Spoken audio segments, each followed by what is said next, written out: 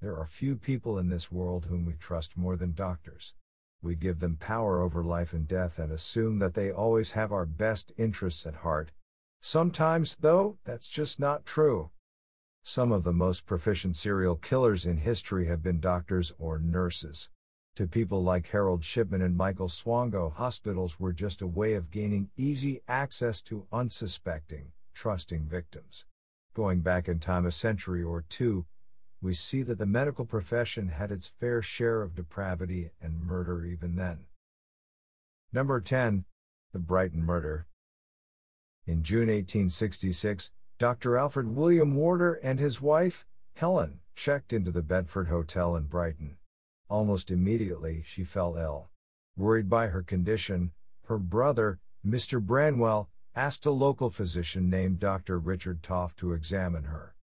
Toff was surprised to hear that Warder was treating his wife's bladder pain with 20-drop doses of Fleming's tincture of henite. Toff changed her prescription but never knew if the London doctor followed his instructions or not. Mrs. Warder died a few days later. At this point, both Branwell and Toff expressed their concerns that there were no natural causes for Helen Warder's untimely death.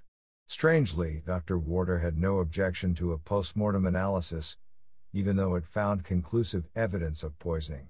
In July, the papers branded him guilty of willful murder, but the case never went to trial.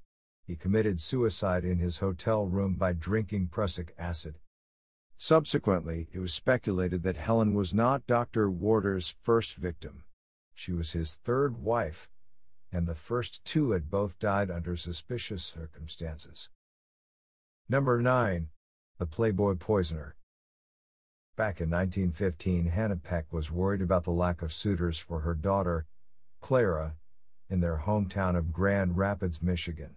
Therefore, when former schoolmate Arthur Warren Waite started wooing her, it was a joyous occasion for the family.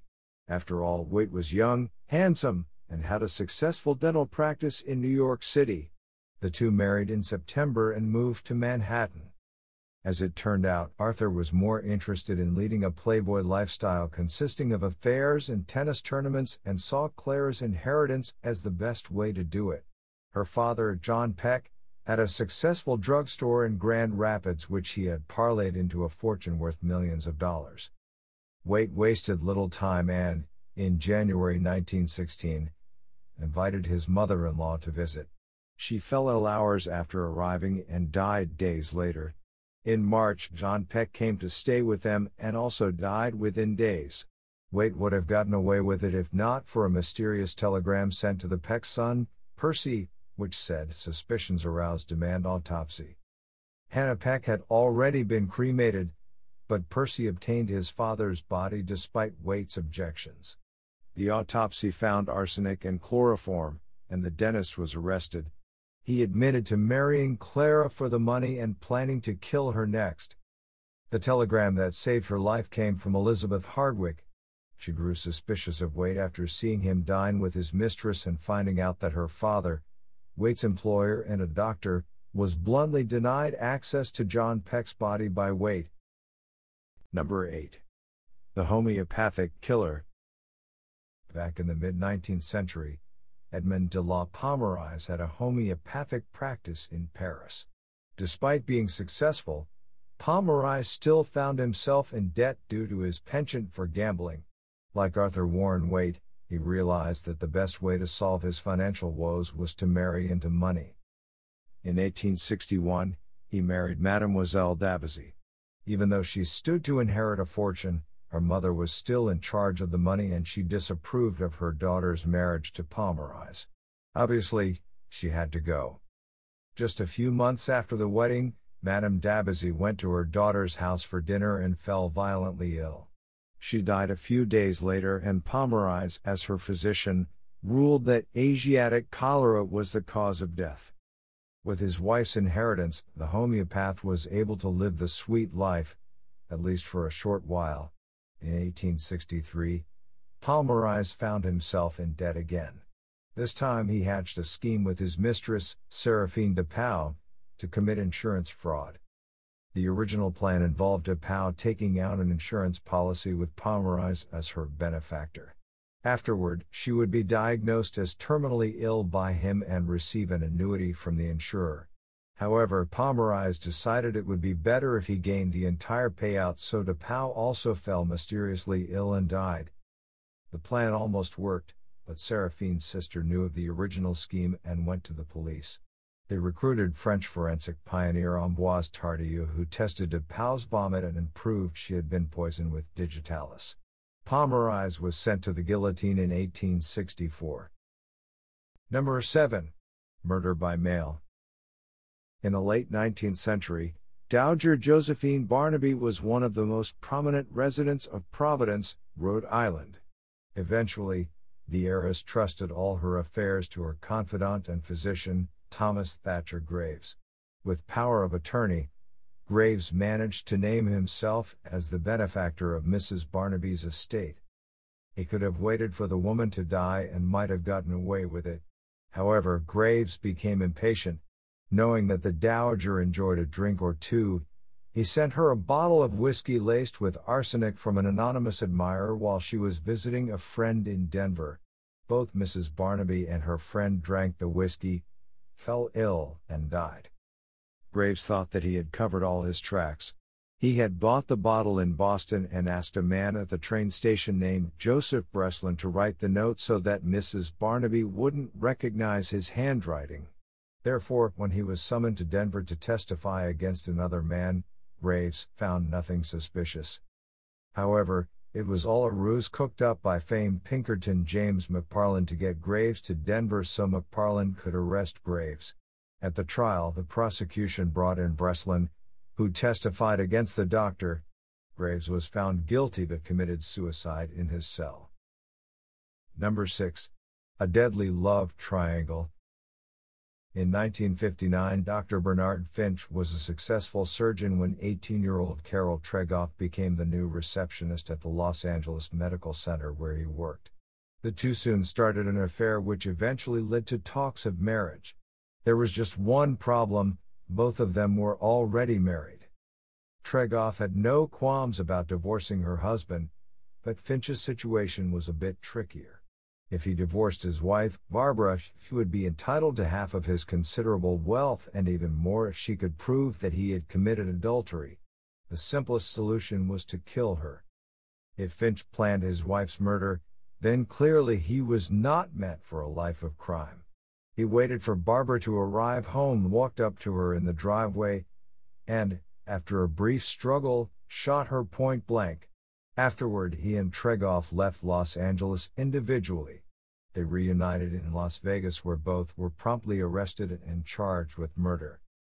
There was plenty of forensic and circumstantial evidence as well as two witnesses who testified against Finch and Tregoff.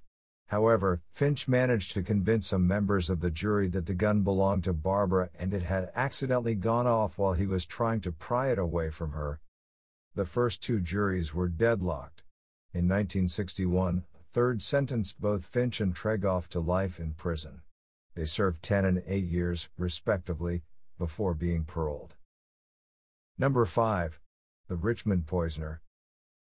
At first glance, it seemed that Isabella Smethurst's death was a clear case of murder at the hands of her husband, Dr. Thomas Smethurst.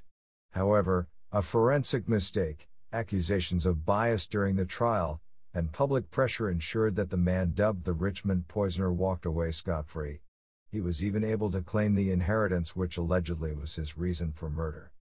In summer 1858, the Smethursts had moved to Richmond in London. Soon afterward, Mrs. Smethurst became ill. Her doctor immediately suspected poison and sent a sample of her vomit to Dr. Alfred Swain Taylor for analysis. He found arsenic, and Dr. Smethurst was arrested. However, since he hadn't been convicted yet, Smethurst convinced the magistrate to let him be with his ailing wife. She died the next day. It emerged soon afterward that Thomas and Isabella were in a bigamous relationship. She also left him everything in a will signed Isabella Banks, spinster. Furthermore, Dr. Taylor announced that he had found arsenic in one of Smethurst's bottles. It was mixed with another chemical to evade detection. The case looked like the Victorian version of a slam dunk. However, Dr. Taylor, despite being dubbed the father of British forensic medicine, was not infallible. The arsenic found in Smethurst's bottle actually came from the contaminated copper gauze that Taylor had used for testing. Furthermore, the presiding judge, Sir Frederick Pollock, was accused of trying to sway the jury against the defendant. Although Smethurst was originally found guilty, public pressure convinced the Home Secretary to give him a reprieve and eventually a full pardon. He was still imprisoned for 1 year for bigamy. Number 4. Doctor by day, robber by night. By all accounts, Dr. Levi Wall had a successful practice in 18th century London. This makes it even more surprising that he organized a gang of Jewish criminals to commit robbery and murder. The gang consisted of German and Dutch Jews lured to London by Wall with promises of easy scores. The robbery that ended their crime spree took place in late 1771 when the band targeted the farm of a widow named Mrs. Hutchings in King's Road, Chelsea. Only Mrs. Hutchings and her 2 female servants were awake. So the mob forced their way in, tied them up, and proceeded to loot the house. One apartment was occupied by 2 farmhands named John Slow and William Stone who were sleeping when they were assaulted by Wall's crew. Slow was killed by a gunshot, while Stone was dazed by a blow from the doctor. He managed to recover and escape through the window but died of his injuries the next day. Initially, the gang got away with the crime. Then one of their own turned on the others in exchange for immunity and a reward. The public was shocked to learn that the leader of the murderous gang was a man with a superior education who had earned his medical degree at Leiden University. 6 men were put on trial. 2 were let go due to lack of evidence, but Wall and 3 accomplices were convicted and hanged. Number 3. Murderer or unlucky? During World War I, Dr. Pierre Bougrat served his country and received the Military Cross and the Legion of Honor. Afterward, he set up a successful practice in Marseille where he sometimes offered free medical services to the downtrodden. He also enjoyed living lavishly and spending money, particularly on women. Consequently, this landed him in financial trouble on multiple occasions. One day in 1925, Bougrat was treating a former brother-in-arms named Jacques Rumub. Bougrat was injecting the man with Salvarsan, an organ arsenic used back then to treat syphilis. Rumub was a debt collector. He had come in with a large satchel of money, and that was the last time he was seen alive. Initially, people assumed that Rumub had run away with the money. However, a few months later, Bougrat was arrested for forging a check. While going through his office, police noticed a cupboard door that was covered by tapestry. Inside, they found the decomposing body of Rumub. To most people, it appeared obvious that Bougrat had killed his patient and stolen the money. However, the doctor desperately tried to convince authorities that Rumub committed suicide because he lost the money in a brothel. Thinking that nobody would believe him, Bougrat hid the body in an act of desperation. Turns out he was right. Nobody believed him, and Bougrat was sent to a penal colony in French Guiana. Number 2. The Irish Bluebeard. Several doctors on this list had high standings in society due to their successful practices, but none more so than Dr. Robert George Clements. He was a Fellow of the Royal College of Surgeons in his hometown of Belfast. Therefore, when his wife and wealthy heiress, Amy Burnett Clements, died suddenly in 1947, many people considered it a tragedy. Others, however, noticed that she was Clements's 4th wife to die under suspicious circumstances. The wives had a few things in common. They all willed money to their husband, their bodies were cremated soon after death, and Clements either determined or influenced the official cause of death on their death certificates. Even in the last case, Dr. Clements strongly suggested a diagnosis of myeloid leukemia to his colleague in charge of the postmortem. Despite lingering doubts, the colleague reluctantly agreed. However, 4 was too many and the police finally decided to investigate. Despite Clements's protests, Amy Clements's cremation was postponed and another postmortem was performed. This time the cause of death was ruled morphine poisoning. Clements never went to trial as he was found dead in his lab with over 300 times the lethal dose of cyanide in his system. His suicide letter said that he could no longer tolerate the insults and accusations. Number 1. The Lambeth Poisoner. Dr. Thomas Neil Cream is primarily remembered today for his connections to Jack the Ripper. People who believe that the two were the same person point to Cream's medical training, his targeting of prostitutes, and his alleged confession. While being hanged, he said, "I am Jack the Ripper." Ripper aside, Cream created his own murderous path through England, the United States, and Canada. Born in Scotland and raised in Canada, Cream opened his practice in Ontario. His first likely victim was his patient and alleged mistress, Kate Gardner, who was dumped in an alley in 1879, dead from chloroform poisoning. Her death could have been the result of Cream's side business, giving abortions to prostitutes. To avoid prison, he moved to the United States and continued his back alley abortions in Chicago. Different sources ascribe a number of suspicious prostitute deaths to Cream during this period. However, it's difficult to say if they were victims of willful murder or the inherent dangers involved in the illegal abortions of that time. One person definitely murdered by the doctor was Daniel Stott. Cream was supplying him with epilepsy medicine, while also sleeping with his wife. When Stott became a problem, Cream slipped some strychnine into his medicine. The doctor's mistake was trying to pin the murder on the pharmacist. This caused an investigation to be launched into Stott's death, for which Cream was convicted. Years later, Cream was released and moved to London, settling in Lambeth. This is when his killing spree kicked into high gear as he began poisoning prostitutes for the fun of it. He killed 4 women. But Cream couldn't help himself and wrote letters trying to implicate other men in the murders.